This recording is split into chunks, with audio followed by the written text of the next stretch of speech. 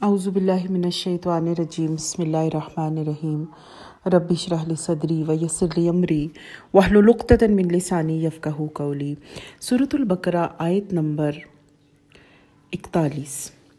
اور اس پر ایمان لاؤ جو میں نے اتارا ہے، اس کی تصدیق کرنے والا ہے جو تمہارے پاس ہے، اور تم سب سے پہلے اس کے کفر کرنے والے نہ بنو، اور میری آیات کے بدلے تھوڑی قیمت مت لو، اور صرف مجھی سے ڈرو۔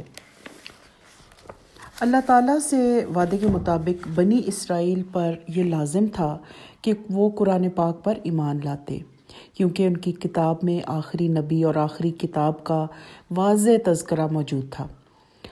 اور اس کے علاوہ اس آیت میں یہ بھی ذکر ہے کہ قرآن تورات کی تصدیق کرتا ہے، اس لیے کہ تورات کے سارے بنیادی عقائد قرآن میں موجود ہیں۔ بنی اسرائیل کو کہا جا رہا ہے کہ وہ قرآن کا انکار کرنے والوں کے پیشوا نہ بنے، کیونکہ اس طرح وہ دوہرے عذاب کے مستحق ہوں گے، ایک انکار کرنے کا اور دوسرا لوگوں کو گمراہ کرنے کا۔ پھر اس کے بعد بنی اسرائیل کو کہا گیا کہ وہ اللہ کی آیات کو کم قیمت پر نہ بیچیں۔ اس کا کیا مطلب ہے؟ اس کا مطلب یہ ہے کہ جو یہودی علماء تھے وہ تورات کی اصل آیات کو چھپا کر غلط فتوے دیتے تھے، ایسے فتوے جو لوگوں کی مرضی کے مطابق ہوں، اور پھر وہ ان کی قیمت وصول کیا کرتے تھے۔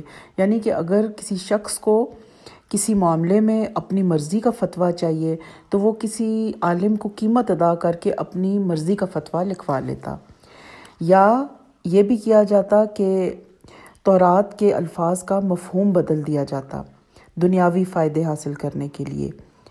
اس بات پر ساری امت کا اجماع ہے کہ ایسا کرنا حرام ہے، اور جہاں رہا تعلق قرآن پڑھانے کی اجرت لینے کا، تو بیشتر امام اور علماء اس بات کی اجازت دیتے ہیں اور اس کے قائل ہیں۔ وآخر دعوانا ان الحمد للہ رب العالمین۔